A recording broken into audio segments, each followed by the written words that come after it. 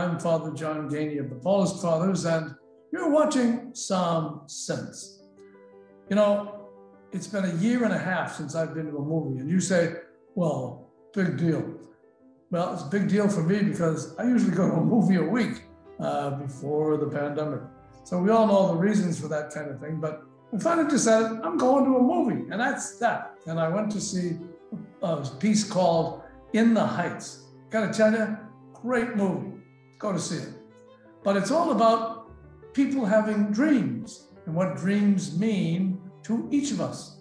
These dreams are dreams about how life could be better if we could just get a little bit of this or a little bit of that. One dream is of a young woman who thinks, if I go to college and go to the best kind of college, then I will wind up with a better job and a better way of life. She finds herself very lonely. Another gal is an artist, and she winds up doing nails for people. That's not where she wants to be. And finally, there's Ustavi. And Ustavi is a bodega person. That is, he has a little store in the Heights, and he works and saves every penny he has so that he can go back to Santo Domingo. Now, do they all have their dreams fulfilled? You're going to have to go to see the movie to find that out. And by the way, it's a little bit long, but it's a great movie. And the key to all of the things that are going on in the movie is a song called Paciencia y Fe, patience and faith. And it seems to me that all of us need a little bit, or maybe a whole lot of, just that right now. Paciencia y Fe.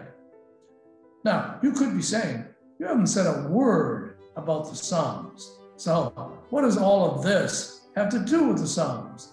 And I would say that the Psalms really do speak to this, even from 3,000, 5,000, whatever number of years ago that they were first sent.